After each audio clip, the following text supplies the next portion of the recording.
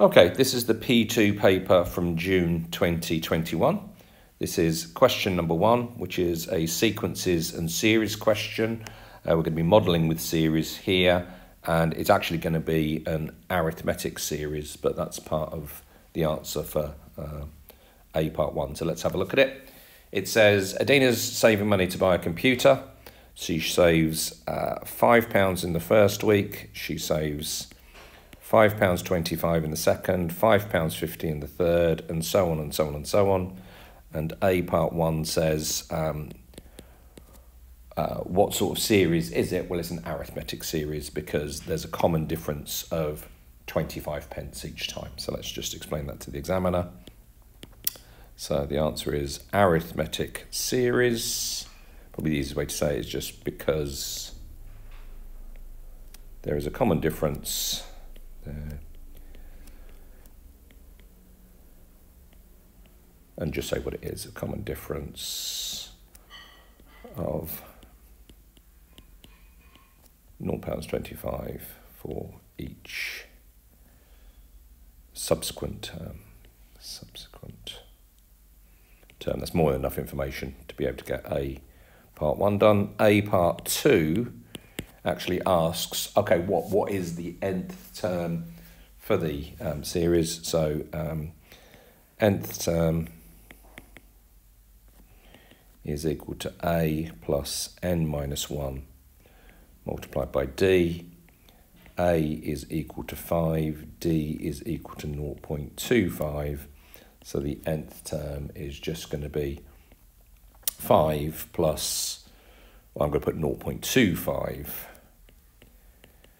n minus 1. If you want to multiply that out, you can do. You can just leave it like that. There's no reason why not. But if you want to actually write that as 0.25 n, and then 5 minus 0.25 will be 4.75. Either one will do as the answer. Parts B then says, find the number of weeks it will take for Adina to save enough money to buy the computer if the computer costs £350. Okay, so we're going to be using the sum to n terms this time, so B. The sum to n terms of an arithmetic series is given by n over 2, 2a plus n minus 1d, and what we actually want is for that to equal 350, and then what we're going to do is we're going to get an equation in n.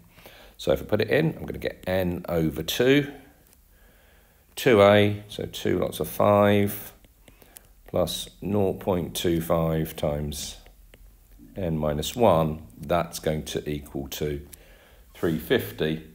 So let's just tidy this up. This is going to turn into an equation here. Multiply everything by 2, so I'm going to just be left with n on this side. Multiply out the bracket inside as well. So I'm going to get 10 plus a quarter n minus a quarter is equal to 700. So I'm just tidying up the inside there and also multiplying that by my 2.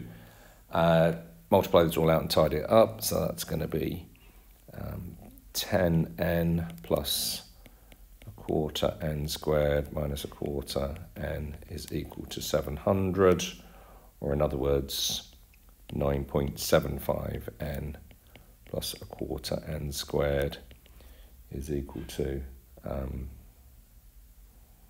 700.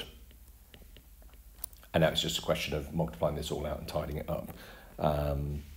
Multiply everything by 4, I would say, just to make it easier in terms of the quadratic formula.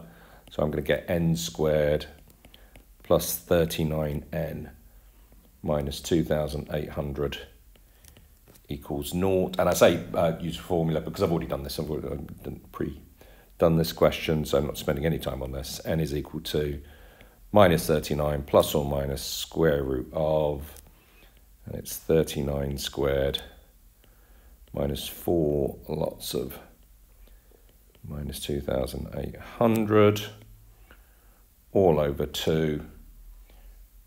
If we tidy that up, the answer comes out to be, or the positive answer comes out to be, n equals 36.89. So at 36.89, we would hit 350. We actually need obviously more than 350. So we just take the next integer after that. After 37 weeks, we will have 350. The negative answer obviously doesn't make any difference. Doesn't make any sense when we're doing the context of the question. Right, hopefully that makes sense for question number 1.